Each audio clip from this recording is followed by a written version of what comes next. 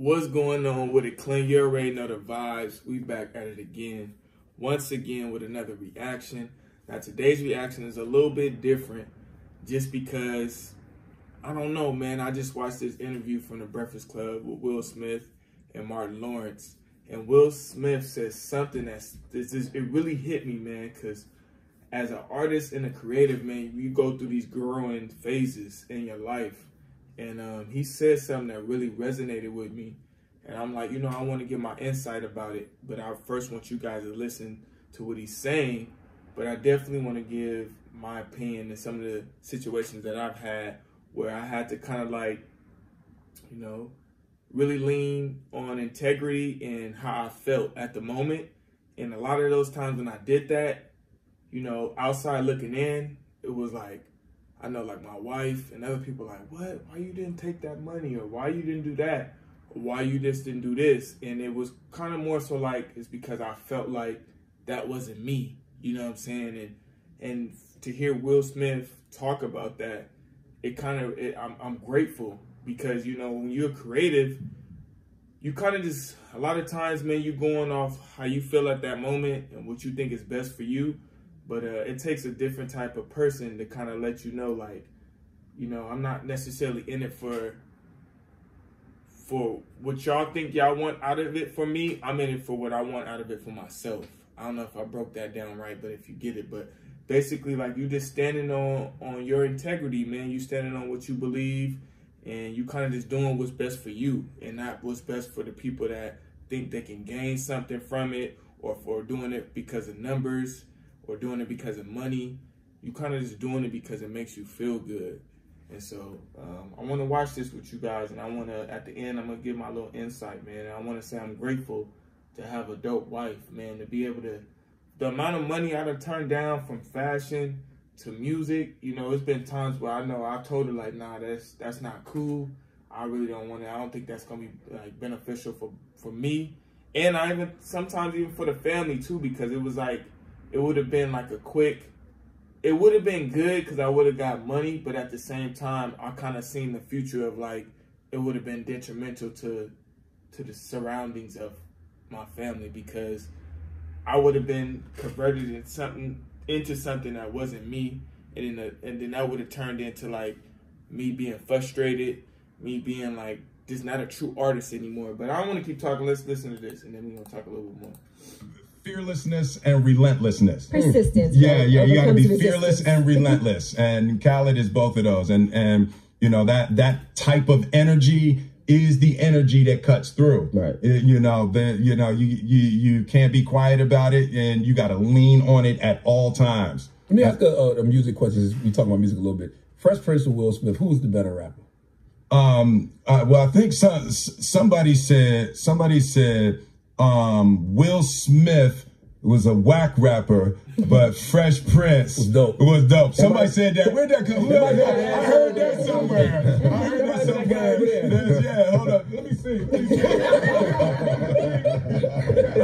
where I heard that from. Came out of that hole. But in your personal opinion, who do you think? No, you know what? There was in that same thing, there was a certain amount of rawness and unbridled creativity during the first part of my career. And then once I started winning, it did kind of narrow the avenues of what I wanted to do. It was more important to me to win than to be me, you know? And you know, so there was a certain amount. The Fresh Prince was wild and raw and unapologetically, right, you know, himself. And then Will Smith got a little bit more polished. And once you line up a couple of #1s in a row, you get the taste for blood in your mouth, and that taste sort of destroys the vastness of your creative mind. I remember hearing you on Rap Radar podcast, and you said that it was a point where you didn't even want to curse. Yeah, well, that was my grandmother. Oh, okay. Yeah, that was my grandmother. For you in comedy, does that work in comedy too? Like, as you get more famous, you can't be as raw, you feel like, as you used to be, because you're still doing comedy tours. Yeah. I know you got a lot of comics coming out with you, but how does that work in comedy?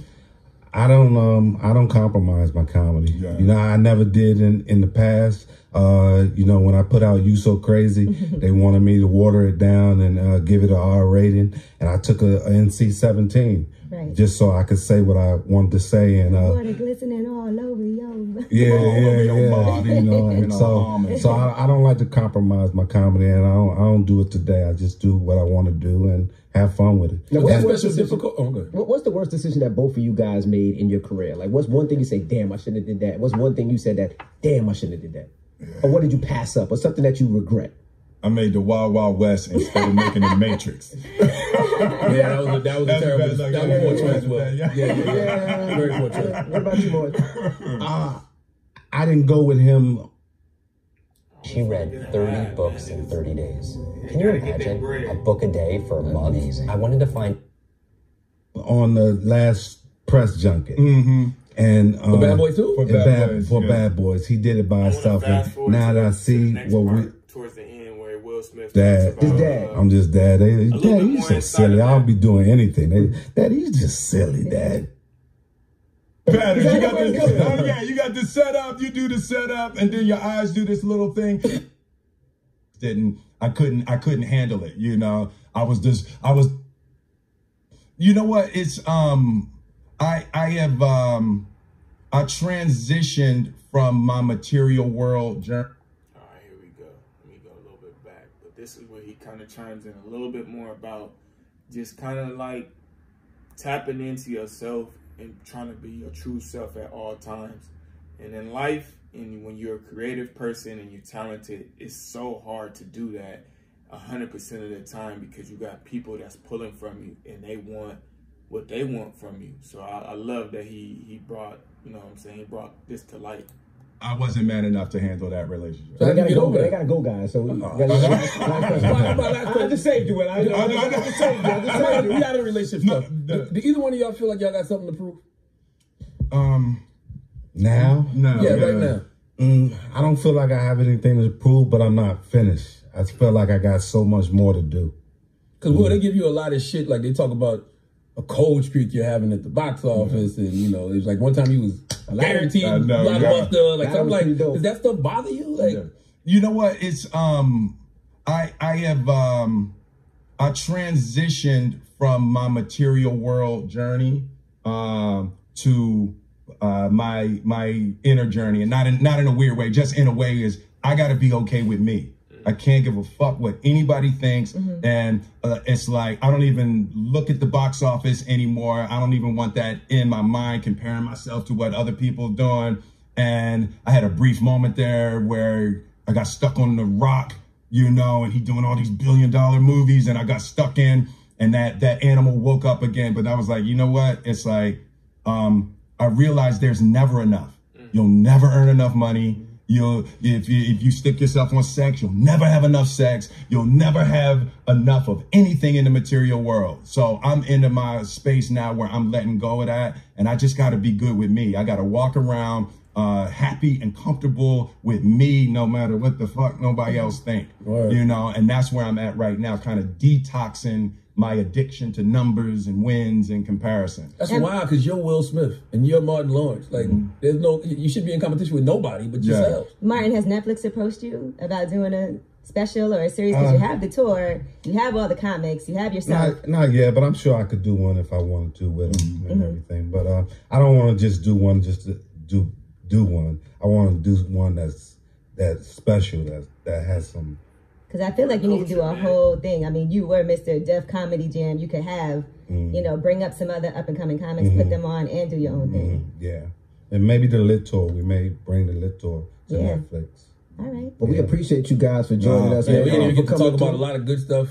Keep doing what y'all doing. I listen and we watch y'all all the time. Yeah, it's a really unique voice, and you know, you give voice to people that would be voiceless otherwise, you know. So just thank you so much. You know, I love what you're doing, and I've been, dude, you know, you got another gear, and I'm looking forward to seeing. Thank you, my brother. And you can take that ass with you. On the floor. That's a party game. You guys can have that. What's crazy though is it has the balls too. It's like that on purpose. I didn't want it to be no mistake. Yeah. Of what kind of ass it was. Yeah. How they molded it. How they laid down. If he sat. I invited you to come. You didn't. Will Smith brought us on. Bad Boys for Life. Good morning. So yeah, man, I just want to say my last little piece on this, man. Like, as my wife, her birthday is on Wednesday. I want to say, man, I'm grateful for her to be in my life, because as the amount of times I done turned down money, the amount of times I've probably had opportunities to be probably something that I wasn't, but probably would have looked good to you guys. And she's always stuck, you know, stuck by my side and looked out for me, man. And like, you know, just like based off whatever I wanted to do, she like, I'm in the car with you.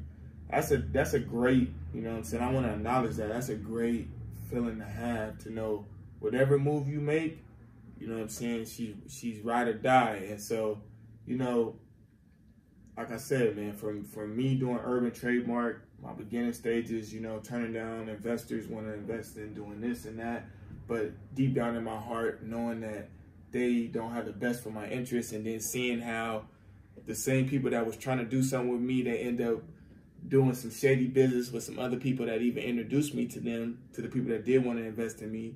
And then going forward, and like just recently turning down a lot of money as far as music, you know what I'm saying, just trying to stay independent and growing with you guys and utilizing the internet. And like Nipsey said, man, having ownership, man, it's Will Smith, man, him bringing all these things up and bringing it to light, it definitely made me understand that, you know, when you're on your journey in life, man, and you are creative, you're gonna have a lot of people pulling from you because they wanna leverage your creativity. And there's nothing wrong like to do business with people and like to grow, but just make sure when you're doing these things and you're aligning yourself with these people, make sure that they know that you want to stay true to yourself, man. And I felt like I've been doing that, and that in hindsight could have like definitely shined a lot of people away. But in hindsight, I feel good every day though, man. I feel like, you know, the best example is when I go out and I go out to the streets and I hit the streets. I love hitting the streets, man, and sell my clothing or whatever I'm selling, even the music, even when I pitch my music or whatever. It's always organic vibes, and it's always like, yo, this is dope, this is fire. Like, oh, where you sell this at and this and that. And that's because like, and it goes back to like Martin was saying, like, when you really, really want to cultivate something unique, and it's not about the money, and it's not about none of the BS, it's always going to come out beautiful. I don't know why. It's not tainted. I don't know why I believe in that. And so in my journey, I never wanted to, like, when people want to come and water it down or just want to do it this way or do it that way, I wanted to stay true to the creation. You know what I'm saying? And like, I'm not going to, I don't want y'all to feel like what I'm saying is like, don't hop in the car with somebody. My thing is hop in the car and align yourself with people that believe in what you got going. You know what I'm saying? And not the person that's like, I want to take this and I want to kind of like just basically destroy it and then bring their own vision to it, man. Hop in the car with people that want to get in the car with what you got going and just want to see it blossom, man. And that's kind of like what I wanted to like share from this situation is that it's like, you know, often a lot of times, even I've seen artists, man, the reason why I didn't take that deal for 500K is because I've been in Atlantic and I've been in situations where I've seen artists sign, you know, they was making dope music and it was like there was this dope, man, that what got them in Atlantic was they brought the vibes. They wanted to sign them and then they signed and the next thing you know, like it's done. Like their energy is gone. They can't create. Money-wise, they're in the worst financial situation that they was before. And, you know, it's just, I've just seen it all, man. So I say that to say, man, hopefully somebody could take this reaction that I'm doing and they can understand that it's not always about the money and the numbers and the clout. A lot of the times, the majority of the time, man, it's just about, man, staying true to yourself, man, and giving yourself to the world and letting the world cultivate what they like from you, and you're always gonna win, man. You know what I'm saying? Like just being true to yourself, man. It's the today.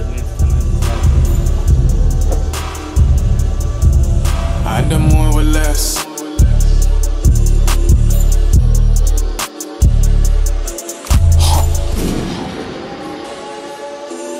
Lil' mama vibe with me. Lil' mama high with me. The most fucking fire shit ever. I've done more with less.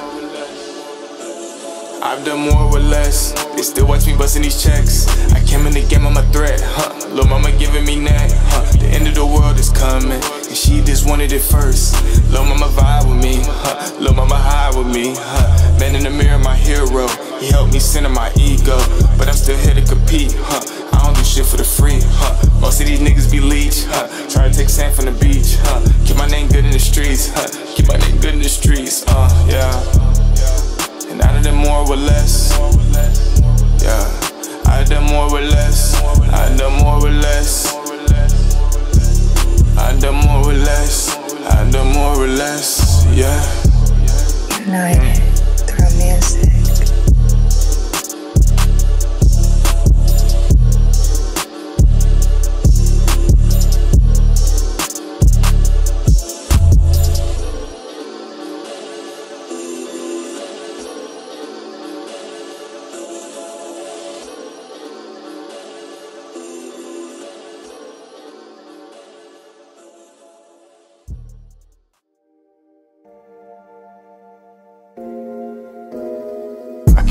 Same mistakes, can't make the same mistakes, can't make the same mistakes, can't make the same mistakes, can't make the same mistakes, I can't make the same mistakes. I'm free from the drama, I'm free from the lies. They vibing to the music, I'm cutting bad ties. And being real is something that money can't buy. Make the same mistakes, can't make the same mistakes, can't make the same mistakes, can't make the same mistakes, won't make the same mistakes, can't make the same mistakes, I won't make the same mistakes. Only way you won't get what you want. Put up shots, you won't live if you don't. Niggas hating, but I get what I want. I'm in the trap, they gon' feel when I'm gone. A lot of people, yeah, be praying for me. In the trap, living gracefully. Humble, yeah, cause they paying for me. Humble, yeah, cause they paying the fee.